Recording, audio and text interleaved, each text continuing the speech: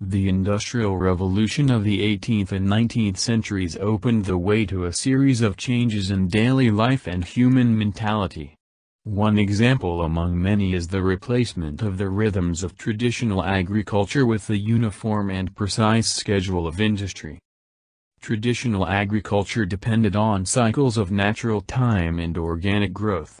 Most societies were unable to make precise time measurements, nor were they very interested in doing so. Life went on without clocks and timetables, subject only to the movements of the sun and the growth cycle of plants. There was no uniform working day, and all routines changed drastically from season to season.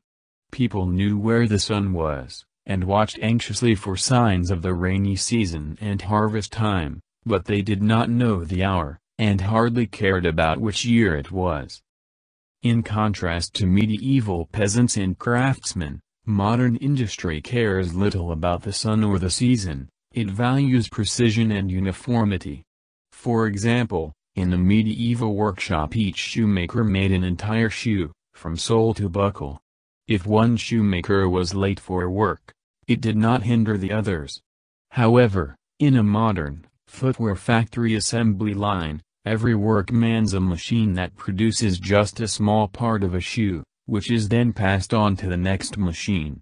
If the worker who operates one of the machines has overslept, it hinders all the other machines.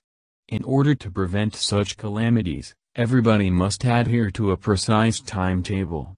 Each worker arrives at work at exactly the same time, and everybody takes their lunch break together, whether they are hungry or not. Everybody goes home when a whistle announces that the shift is over, not when they have finished their project. The Industrial Revolution turned the timetable and the assembly line into a template for almost all human activities.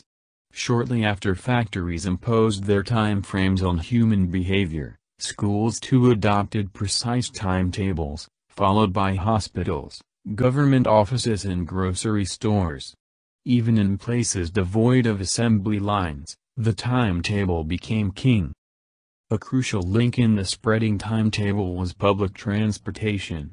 If workers needed to start their shifts by 08:00, the train or bus had to reach the factory gate by 07:55. A few minutes delay would lower production and perhaps even lead to the layoffs of the uncomfortable latecomers.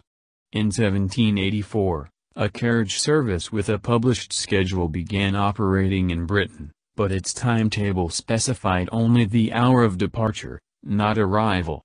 Back then, each British city and town had its own local time, which could differ from London time by up to half an hour. When it was 12:00 in London, it was perhaps 12:20 in Liverpool, and 11:50 in Canterbury. Since there were no telephones, no radio or television, who could know, and who cared? The first commercial train service began operating between Liverpool and Manchester in 1830, and 10 years later the first train timetable was issued. The trains were much faster than the old carriages, so the differences in local hours became a severe nuisance. Eventually, in 1847, British train companies put their heads together and agreed that from then on all train timetable would be linked to the time at the Greenwich Observatory in London, rather than to the local times of other towns. More and more institutions followed the lead of the train companies.